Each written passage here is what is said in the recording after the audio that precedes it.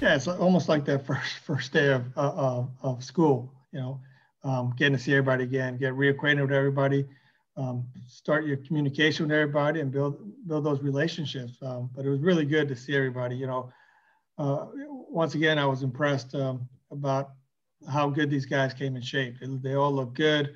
They're all excited, and it's nice to get working, together as a group again. Right now, I just try to go with my defense again. Try to get used to in the right field. Try to get my throws and everything on the lines and and everything. The thing is, my arm is the biggest thing right now. Just try to get my arm used to the right field. It's a little bit longer throws and everything. It just I think that is gonna be my focus this year.